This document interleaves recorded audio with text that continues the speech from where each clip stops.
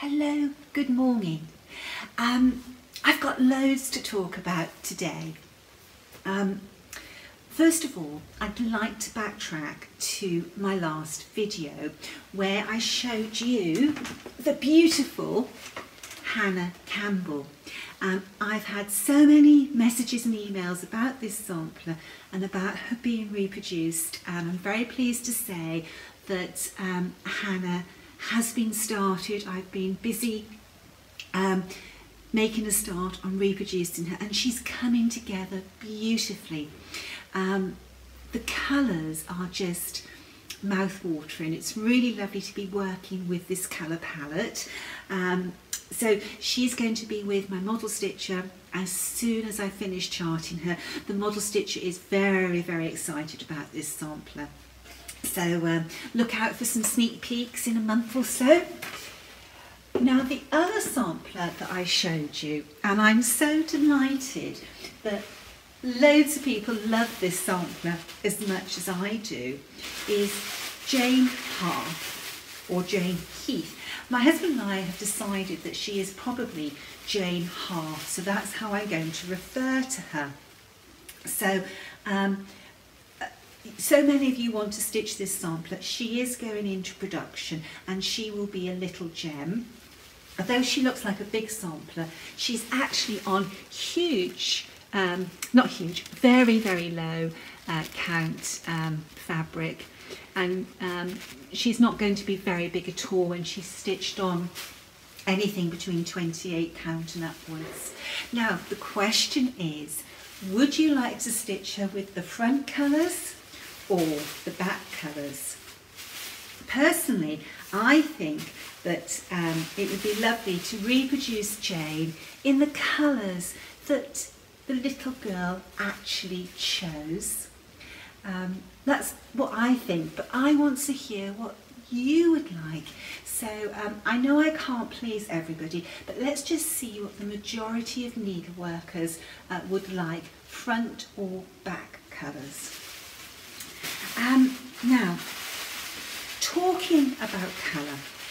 Colour is a very, very funny thing. We all see colour differently, and we can see colour differently in different lights ourselves. I know that when I was picking colours for this house, when we were refurbishing it, we didn't actually live here. We lived back in South Wales at the time, and I would go shopping and pick up paint pots and fabric samples, and when I brought them down here they looked a completely different colour. We actually have very, very good light here, and that's why so many artists are attracted to Cornwall, and particularly this area. We have very, very little pollution in the air, so light is able to pass through the air differently, and light affects how we see colour. Now, we often have problems getting our booklets printed to show the true colour of a sampler. Now, we can all see the colour of Jane Fiddis in the model, and my photographer spent a very, very long time taking many different photographs of Jane in different lights so that he could capture her true to colour. But even so, when I looked at the photograph of Jane on my PC and on my iPad and on my phone and on his computer screen, they all looked slightly different.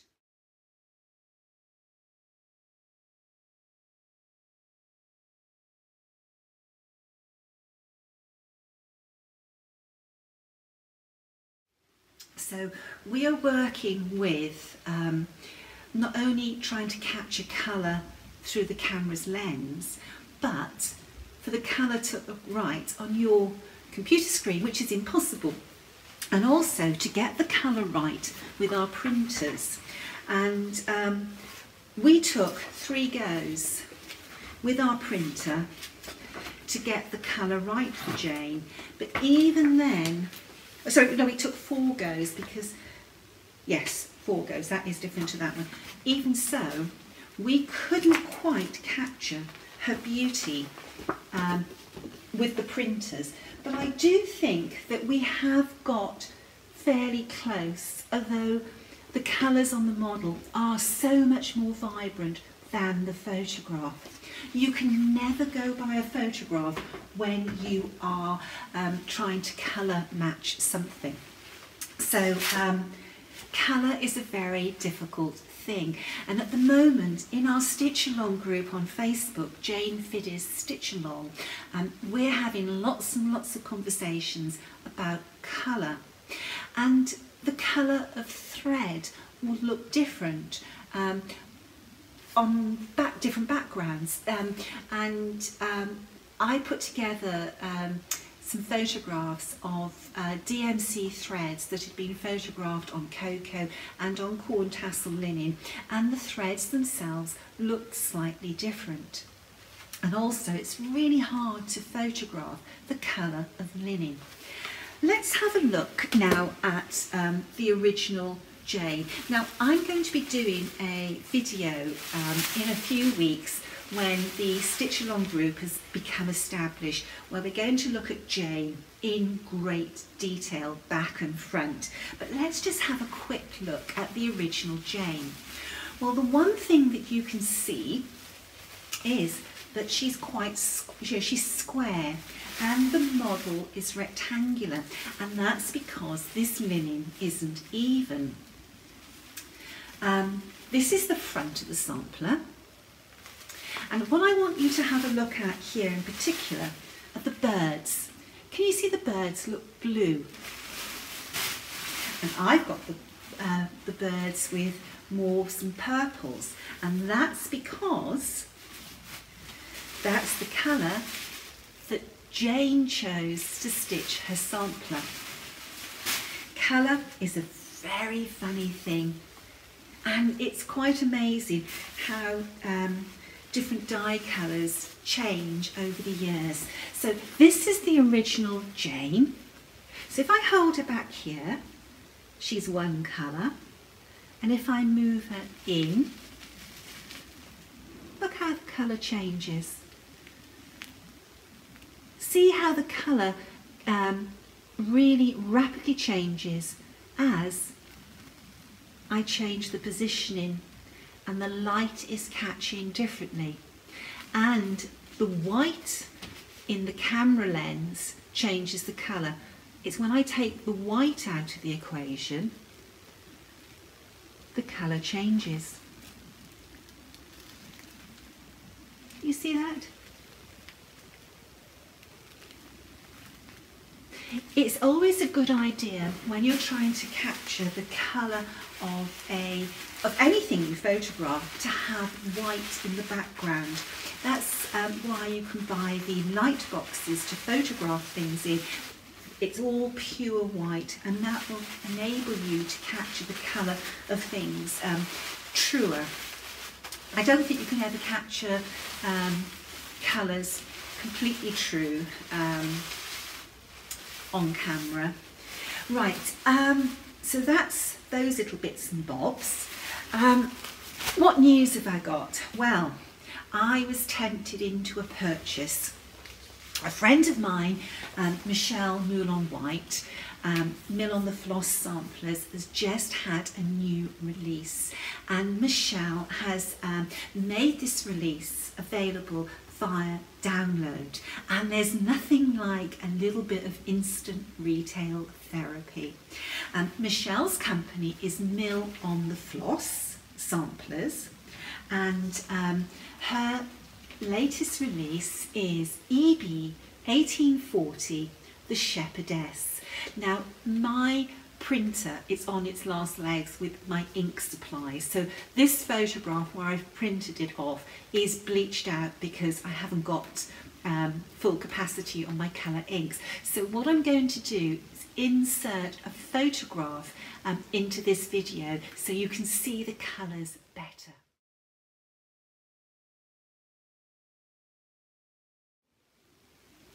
Isn't she beautiful? I love these little samplers. Let's have a look and see what Michelle says about the sampler. Oh, it's €10, so it's not expensive. It's a nice little treat. And I can't buy clothes at the moment because I've put on too much weight. When I come out of isolation, there's going to be 2 of me the way I'm eating. Michelle's website address is mill-on-the-floss-samplers.com. mill-on-the-floss-samplers.com. The download is in colour. I printed the front page in colour, but because of my ink shortage, I've printed the rest of it in black and white. But it's 12 pages, beautifully done. Michelle gives the DMC colours and the Auvera Soir d'Alger colours, and there's 2, 4, 6, 8, 10, 12, 13 colours. And let's have a look and see what the stitch count is. Here we go. The stitch count is 248 stitches wide by 223 stitches long. So on 28 count, that's 17 3/4 by 16 inches. That's the design area. And on 40 count, it's 12.5 by 12. It's a real little sweetie pie, this sampler, and I'm going to enjoy having a good read of this little download later today. Whether I stitch it, I don't know, because that's the one thing when you're designing for yourself, is you never have much time. But Michelle is a very, very dear friend of mine, and we met up years and years and years ago, and in real life, and our other friend is Krista Gramer from Just Stitching Along. The 3 of us, we stitched together for a very long time. We've supported each other through thick and thin, through happy times and bad times. We've laughed, we've cried together, and it's really strange because the 3 of us have gone on to reproduce samplers. Our shared love of needlework brought the 3 of us together, and it's brought the 3 of us to all of you as well. So if you would like this little download, some instant retail therapy, it's available on Michelle's website, Mill on the Floss Samplers. Okay, now I had a finish last night, and I'm excited, but I'm also a little bit apprehensive to show you this. This is the first time I've released my own design. And I've designed things before, but this is the first time I have released something through Hands Across the Sea samplers that I've put together myself. And it's a sampler that's inspired by the samplers we love from the 1800s, but this is my own work, and I'm going to be releasing that as a little gem, hopefully not this Friday, next Friday, and I've got no idea what that date is at all. So if you're watching this video a few weeks in the future, you won't know what date I was referring to. Do you know what? I really don't know what the date is today, so I can't work it out. Anyway, I'm not going to show you the sampler. You'll have to wait until I release her. But I just about, when I finished last night, I finalised my threads and did my conversions to Auvera Soir d'Alger and to DMC. So my threads are going back into storage now. I'll show you the colour palette. It's beautiful, really, really beautiful. Now, whoops, I wonder if I give that a white background, will that change the colours? Really, really lovely. Anyway, I will be showing you my design, and I hope that you like her. Just a little bit nervous. We shall see. We shall see whether she's a success or not. Anyway, as I've got this in my hand, I'm going to show you my silk storage units. Now, I've only got these in this one. I've got lots and lots of these. And this is where I keep my spools of 103. And you can fit a lot of spools into these little drawers. 2, 4, 6, 8, 10, 20, 21. You can fit 22 spools per drawer, and I like them because they're see-through. You can pull them out, you can put them on your work area, and you can pop them away. These are sold on Amazon, and really they are just acrylic makeup storage units. I first saw these on a post on Facebook from somebody in America, and I couldn't get the exact ones that you can get in America in this country, but I found an alternative on Amazon. So which country you live in will depend on what size you can get, but these are fabulous. I've got loads of them, and they stack up on top of each other. Now that answers a question that I've been asked in the last couple of days, and I've actually had quite a few emails in the last couple of days asking various questions, and I thought that I would run through some of them with you. If one person is curious about something, you can bet your bottom dollar somebody else is thinking about that as well. And if you email me asking for help or some advice, or you've got questions, whilst I might share the question and the answer on a video, I would never disclose a name, so it is in confidence when you write to me. I had an email from a needleworker who is trying 103 for the first time, and of course 103 is an Z twist or a Z twist rather than an S twist, and that means that the thread handles differently, and you have to be careful when you're stitching not to fight against the natural twist of the thread. And it's all about how you put the needle through your fabric and then how you bring it back up. If you're twisting it the wrong way, you're going to get your thread tangled very, very quickly. And it's important that when you put your needle down, you pull it back through at the same angle. And when this lady asked me about this, it was really hard to answer the question without sitting down and stitching and actually analysing what I do myself. It's a little bit like you can phone a telephone number automatically, but you have to stop and think when you've got to give somebody that number. So I sat down and had just analysed what I did, and I stitch two-handed and on a frame. So as I put the needle down and I pull it the other side, I sort of take it that way, and as I pull it, I'm just twisting it slightly anti-clockwise, and that stops my thread twisting. We all stitch differently. You might naturally put your needle down and take it through in the same angle, which means you won't have a problem and you don't need to compensate. I find that I just have to compensate that little bit because of the angles I use. I'm probably not making much sense, but if you sit down and have a go and think about it and see how your thread is reacting as you're stitching, you will understand. It will all click into place. So if you're stitching with 103 and you find that your thread is twisting up, you are working against the natural twist of the thread.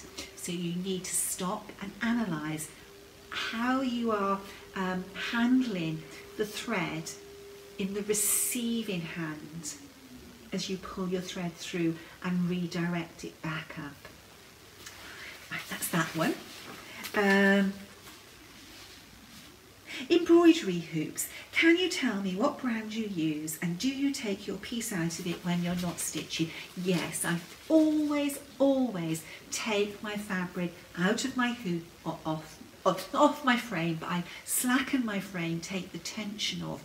If I'm stitching with a hoop, if I put my work down to go and have a cup of coffee, go to the loo, take a telephone call, off pops the hoop. It doesn't take long to put your fabric back on the hoop.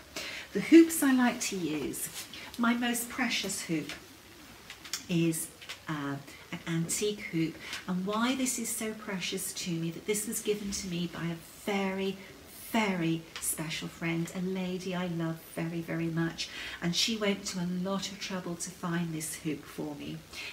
It's a vintage Queen's hoop, and these are really hard to get hold of, so when I stitch with this and I'm holding it, my friend is very much in my heart. Well, she's always in my heart, but she's very much in my heart when I have this in my hand. Basically, a queen hoop has a little inbuilt layer of felt, and then it fits over, and the tension is by tightening this little knob. And they're fabulous little hoops, they really are. Why these, years and years ago they stopped making these, I don't know, because they are brilliant. But modern day hoops, my absolute favourite is a Hardwick Manor hoop. These hoops will last a lifetime and beyond. These are so well made. There's a really nice sturdy screw, so it doesn't matter. Like me, I have very little feeling in my fingertips, and I find things like this difficult, but because this is a nice size, I can easily operate this screw to tighten the hoop. And what I like about these is the depth of them. They feel very comfortable in my hand. I use the hoop when I'm stitching on the go, so I could stitch on a plane for 9 hours, and your hand can get very stiff holding a thinner hoop. These they sit in the hand so well that my hand doesn't get cramped. These are so well made. As these are used, they take on a really beautiful patina from the oils in your hand. So Hardwick Manor hoops are my favourite modern day hoops, and this week, in fact I think it was just last night, Jean Lee from the Attic Needleworks posted a photograph of some goodies that she'd received in the post from Access Commodities, and in that box there was a tiny little Hardwick Manor hoop which I've got to get. That will be absolutely fabulous when you're working on a small fine area, maybe an over one motif. That's going to be put on order today from the Attic Needleworks. Some more questions, let's have a look. I'm new to working with silk thread for cross stitch. Have you created a video discussing the silk threads and linen fabric you use to recreate antique samplers? I live remotely in the USA and I don't have a shop nearby to glean information from as such, and therefore I need to educate myself prior to purchasing silk. That was my problem when I first started. I was very isolated and there was nobody local for me to turn to for help, and when I found the needlework community on social media, like when I first started it was all blogging, and then Facebook came along, it opened up my world, and it's wonderful the wealth of knowledge that we all share between us, and we learn from each other. Now, a lady who has so much knowledge about silk and linen and any thread is Kathy Ray of Needle in a Haystack. Kathy just has this wonderful font of knowledge, and it was last year Kathy and I did a video where Kathy shared her knowledge with us, and it was Flosstube number 62. If you would like to look back through my videos and watch that video, it's a great one. Make yourself a cup of coffee, because it is a long one, but well worth watching. Let's have a look. Oh yes, somebody was asking me about LED magnifier lights, and I covered magnifying lights in Flosstube 23, where I look at my everyday needlework tools. So that one was there. Please tell me where I might purchase glasses like yours, the one with all the bling. I absolutely adore them.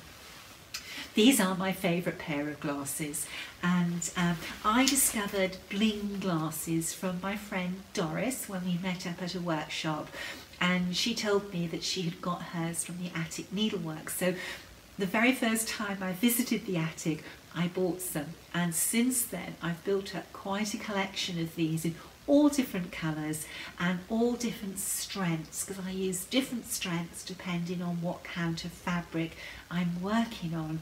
I particularly like these half moon ones because they can sit on the end of my nose and I can look at something, but I can also look up and see properly as well, rather than keep on doing that. I did try bifocals and varifocals, but they made me feel so nauseous, and I did persevere for several weeks, but I just couldn't get on with them. So these work just fine. The lady who makes them is Leah Benjamin Designs, and I'm sure that there are lots of stores that stock these glasses, and if there's any store owners watching, why don't you put in the comments if you stock them, so needleworkers know that you do as well. But otherwise, Jean Lee at the Attic Needleworks has a wide range of these.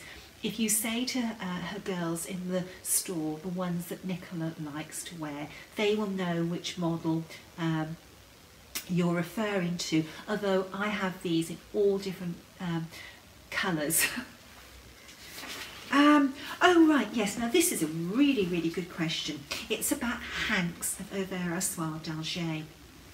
Hanks represent a very good value for money, and if you're stitching a sampler such as a Bristol Orphanage sampler where you're using just one colour, hanks work out so much better.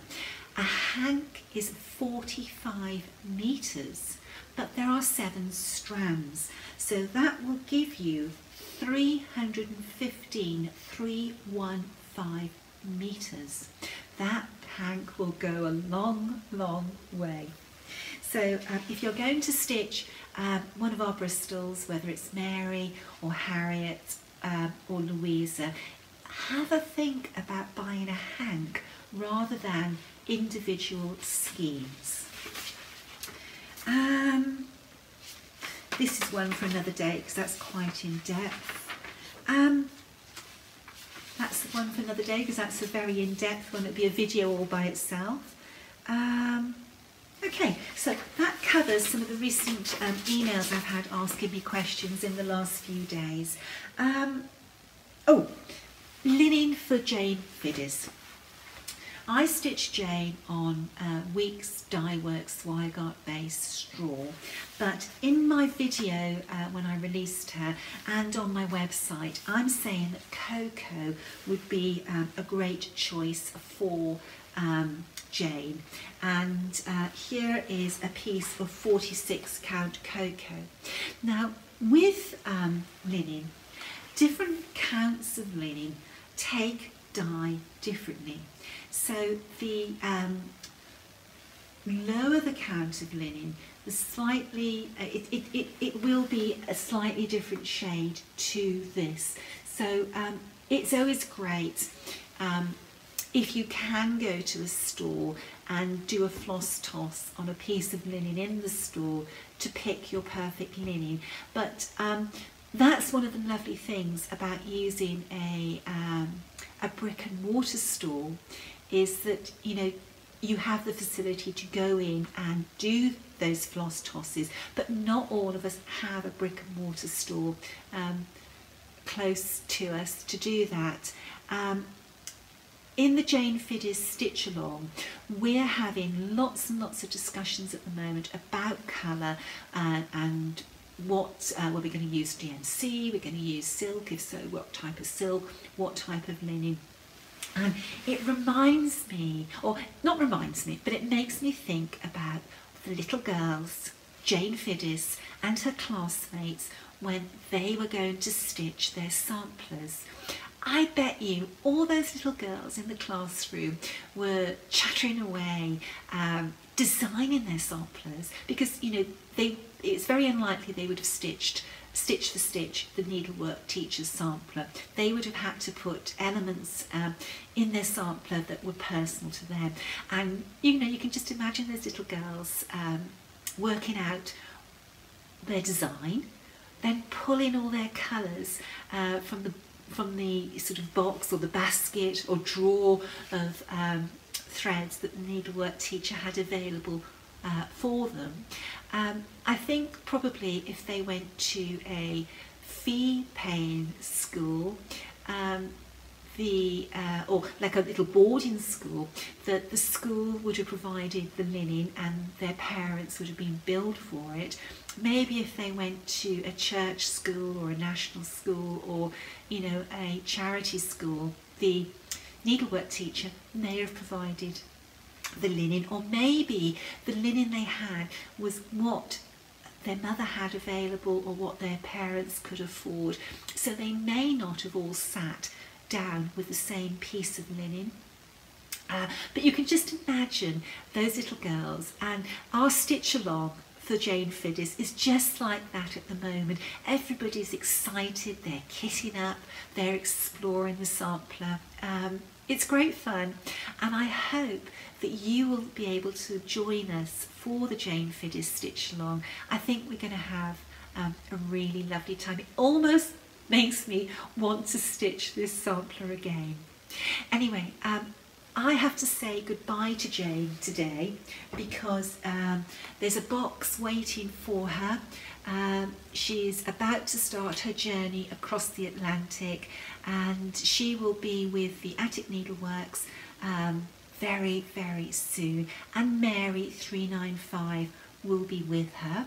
And as soon as lockdown is over, the people who live around Mesa, Scottsdale, Phoenix, Arizona will be able to pop in and see Jane for themselves. And oh, can you see how that changed colour then? Isn't colour an odd thing? See how that just takes the colour away? You just don't know from the camera. Anyway, I've forgotten what I was saying, but I think it was you can pop in and see these samplers. She is beautiful. I love this sampler. And do you know what? I'm really sad because it's probably going to be a very, very long time before I can fly again. With this pandemic, it really makes me very, very nervous about getting on a plane for a transatlantic flight. So it's goodbye to Jane today, and hopefully I'll get to see her next year, and hopefully it will be safe to travel then. Anyway, until the next video, stay safe, stay well, and bye-bye.